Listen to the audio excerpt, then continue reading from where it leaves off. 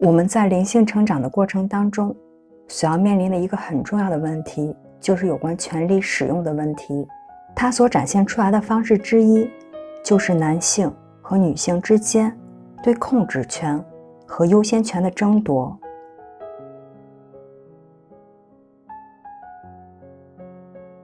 在很久很久之前，女性曾经在地球上拥有着强大的权力还有权威。不过她们并没有使用这种力量进行明智的治理，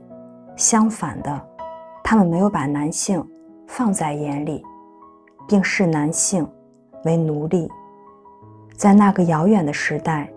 女性严重地滥用了权力。在某些传说之中，比如说亚马逊的传说，描述了那些日子，即便是现在，在地球的偏远角落仍然有一些部落社会，在那里，女性以严酷的手段进行着统治，不过最终女性所拥有的权利也被完全的剥夺了。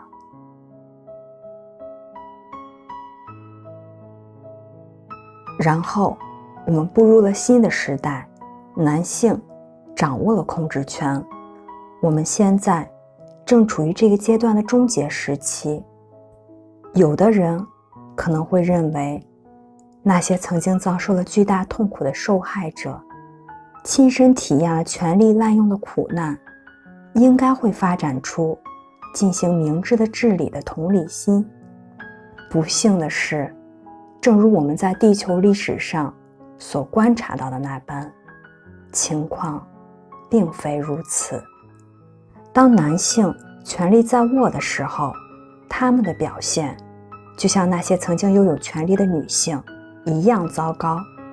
不过情况变成了女性成为了二等公民。虽然这种状况正在朝着更多平等和平衡的方向稳定的转变，但是这种不平等的状况在地球上的很多地方仍然很普遍。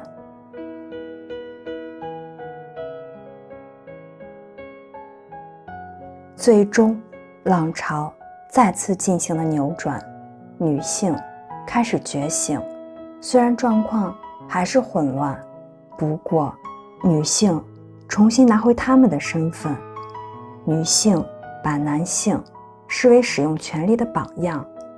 为了跟他们齐头并进，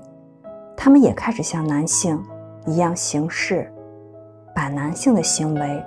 认同为权力的赋予。然而，事实并非如此。女性要学习成为真正的女性，而不是成为某种愚蠢的刻板原型。为了成为自我赋权的女性，我们也必须去接受，并且去拥抱全部的女性面相。这其中包括承认女性所拥有的令人恐惧的阴暗面。女性的阴暗面是充满了黑色魔法、操控以及无情的诱惑的暗黑女神。这并不是大多数女性想要认同的形象。然而，这个阴暗面至今仍然以一种微妙的方式存在于所有女性的潜意识当中，直到女性学会去整合这部分。为了重新变得完整，完成光明与黑暗之间的整合是必须完成的。当女性把自己的阴暗面整合好之后，女性的特质就开始发生转化，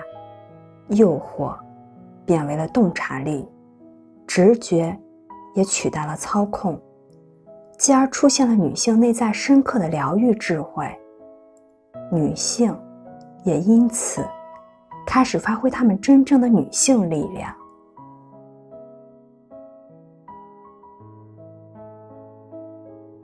男性也会开始经历类似的过程，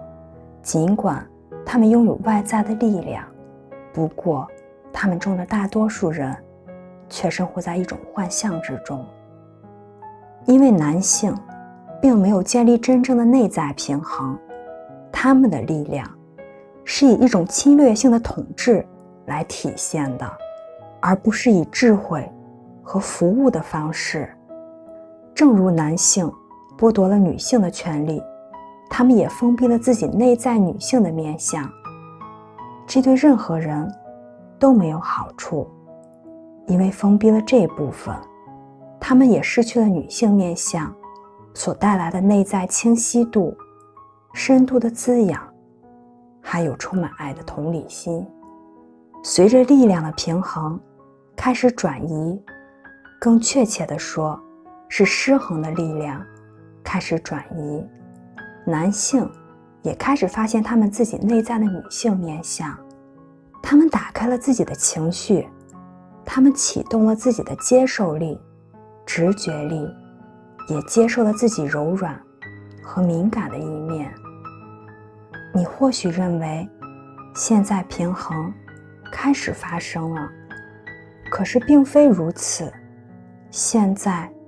开始出现了很多强大的女性以及多愁善感的男性，可是还是没有出现同时具备坚强和敏感特质的男性，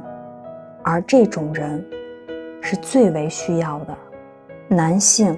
又被迫的更进一步，重新找回他们真正的男性身份，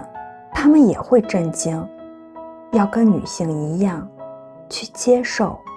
并整合自己可怕的阴暗面。男性的阴暗面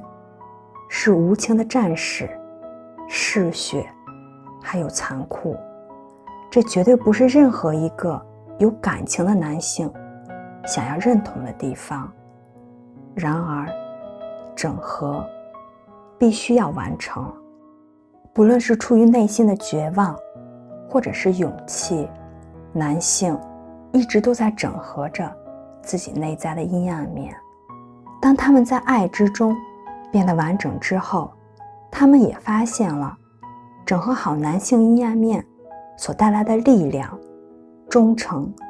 还有旺盛精力的源泉。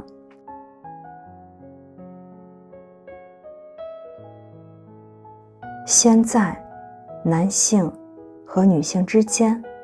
有了全新的开始，我们终于可以按照原本该有的方式团结起来，互相尊重，互相补充，共同创造。只是我们等待了如此漫长的时间，才把这一切给显化出来。